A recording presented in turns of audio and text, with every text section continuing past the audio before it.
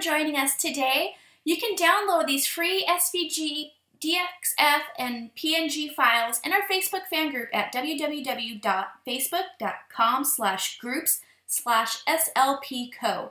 While you're here, don't forget to subscribe. Hi everyone, Katie Skoog here with Simple Life Pattern Company. Today I'm going to show you a fun little tutorial on how to take your image that you drew in Adobe Illustrator and simplify it so these designs are perfectly cut out to go around each other's shapes.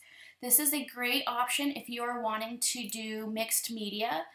So say you want to use glitter for your feathers and maybe a foil for the face. You can't do that if you have, like this design right here, this circle, the face, is layered over the feathers. And since you can't layer any kind of vinyl over the glitter vinyl, it would be impossible. And let's face it, we all love glitter.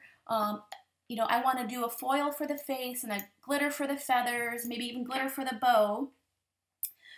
You just can't do that. So I created another file that has all these perfectly cut out so you can use whatever media that you want in any spot that you want. It just makes it a little bit more fun. It's kind of fun, like a little puzzle.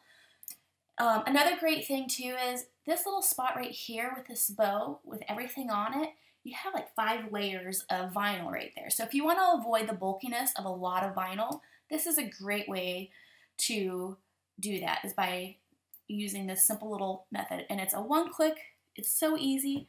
So once you're in Adobe Illustrator, take your file and we're just going to duplicate it real quick. Command copy and then Command paste. So with your file or with your image selected using your selection tool, which is V on your keyboard, bring up your pathfinder window right here. So I have that here. You'll see shape modes and pathfinders. So select your image and then you'll come up here and go to merge. And you can see that it just made each shape its own individual piece. And it's just that easy. That's all you have to do.